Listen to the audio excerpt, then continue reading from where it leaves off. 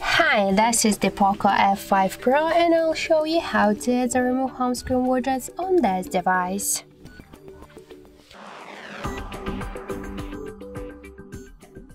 So first let's pinch and you will see here widgets icon.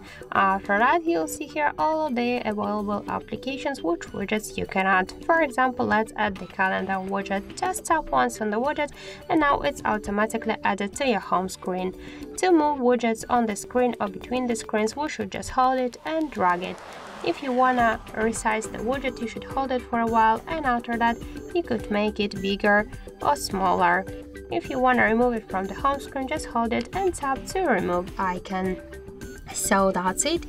Thank you for watching, and if you find this video helpful, leave thumbs up and subscribe our channel.